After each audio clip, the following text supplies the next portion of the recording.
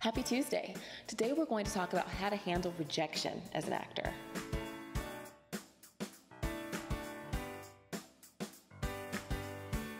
Hey, Asia Ray Coleman back with another episode of GuruTips for Actors. And today I want to talk about something that we deal with a lot as actors, and that is rejection. Unlike most professionals, we spend more time looking for our next job than actually being in a job for a lot of us. And so that means we have a lot of job interviews, aka auditions. We have our performances critiqued in the form of reviews and publications. We have meetings with agents and managers, people who want to represent us, that either go well or not. And so there are just a lot of instances where we can come out of an experience not quite getting what we think we want, right? And that can feel very disappointing. So I think that we as actors need some strategies to deal with that. So I have 3 recommendations. The first is to give yourself some time to experience that disappointment.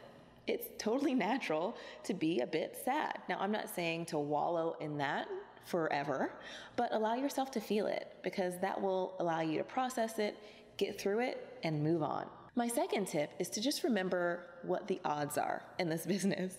There are a lot of people competing for every role, usually, that we go out for.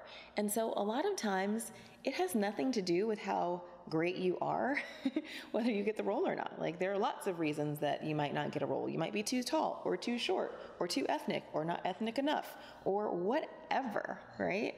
So just remember the odds and try not to take rejection personally. My third tip is to focus on the part of your career that you actually can control. When you have an experience like an audition or an agent meeting where you didn't get the job or didn't get signed, think about that experience objectively. What parts of it went really well? Celebrate those. What parts of it could have gone better? Figure out a way to make sure it goes better next time, whether that's focusing more on your craft or making sure to be more prepared for the next audition or doing a bit more research on the agent before the meeting.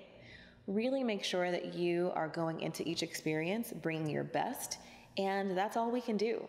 After that, be really happy to have had the experience and to have built another relationship. So that's it. I hope that was helpful. If you love this content, please share it with your friends, and please subscribe to our YouTube channel so that you don't miss next week's GuruTips for Actors. I'll see you then.